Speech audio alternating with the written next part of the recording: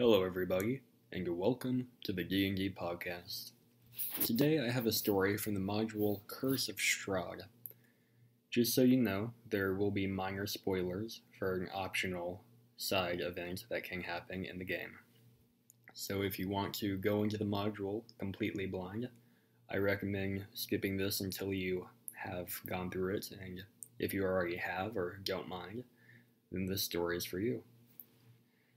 It all began near the beginning of the campaign. I was a Goliath rogue. I know that sounds very contradictory, but I thought it was funny at the time.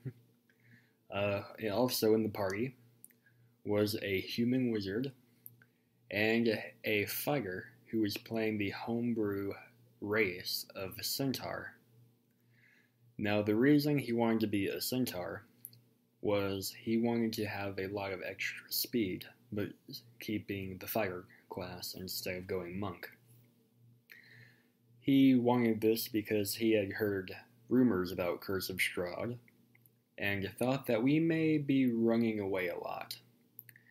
He ended up being very right about that, but it gets interesting.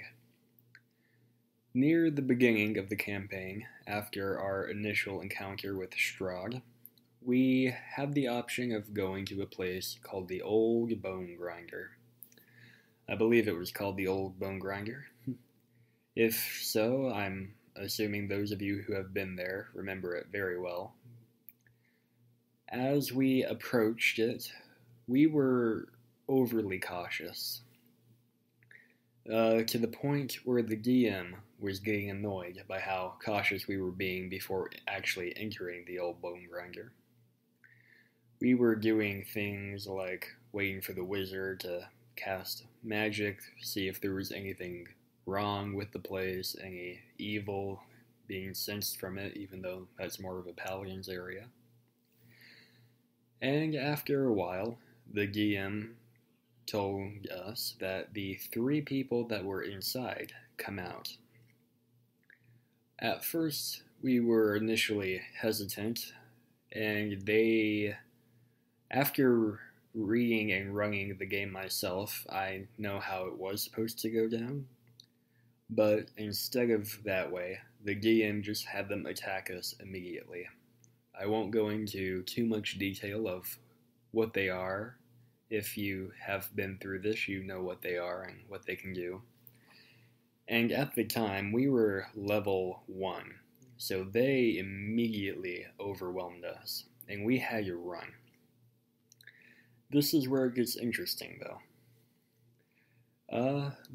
At first, since we were in combat while we were running away, we had to run away in the terms of initiative and how initiative was rolling. The wizard went first, so when it was his turn, he bolted away. He had 30 feet of movement plus his action, so 60 feet of movement. The centaur had 40 feet of movement plus his action, so 80 feet of movement. We all thought he was going to get away pretty fast. But then, me never playing the rogue before, I had my 30 feet of movement, then my action, which was another 30 feet of movement. But the rogues get an ability when they level up to a certain level, so I suppose we weren't at level 1, but we were very, very low level. The rogues get an ability early on where they can use a bonus action, and they can move one more time with their bonus action, their action, and their initial movement that they're giving at the top of each round. So, as I was a little confused at the initial calculations because the centaur was supposed to be the speed character, the DM starts to laugh a little to himself as he begins to describe. As the 3 of you are overwhelmed by these foes, you begin to retreat. The wizard begins to run away. The centaur just begins to bolt past him. And then all of a sudden, the 2 of them look to the side and see the rogue shooting past them, at blazing speeds with a cartoon-like dust trail behind them. It was pretty funny to say the least, especially since the entire time up to that point, the centaur was just bragging about speed and how he was probably the fastest among all of us because he had half of a horse attached to him. That became a pretty funny story throughout the rest of the campaign. Unfortunately, though, we never did finish Curse of Strahd. We only got to play about 4 or 5 sessions because the DM had some personal matter come up right after that, and we just stopped playing for a while because the DM wasn't able to, and we all understood why. But after that, we just never got around to picking it back up.